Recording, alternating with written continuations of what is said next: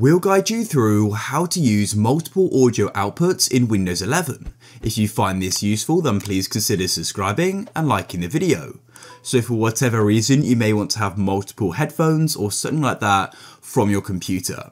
So to go and do this, first of all, open up your sound settings. So click on the Windows icon at the bottom and click on Settings. Come over to the left and go and click on System and click on Sound. Then all you need to do is go and scroll down into Advanced and click on More Sound Settings. Now, first of all, just for the playback, make sure you've got your usual sound output that you like to go and use. For me, I've got my speakers selected here, but my speakers have a headphone jack on, so I then plug my headphones into my speakers.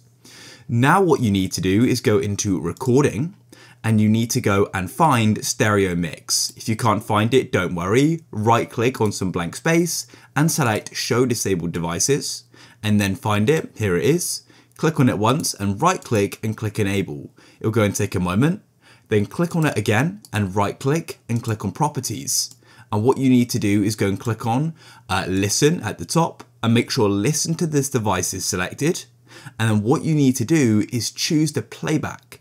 Now for the playback, what I found works is USB devices and also sound through your display. In this case, I'm going to go and use my headset here, and I then also got my other pair of headphones plugged into my speakers. You can try using other devices and see what's going to go and work. For some reason, some won't work for me, but I have found that my headset here will work. But yeah, I'll be using this, and then what we can do is go and test it. After testing it, I can now go and hear sound from the multiple outputs. If you found this useful, then please leave a like.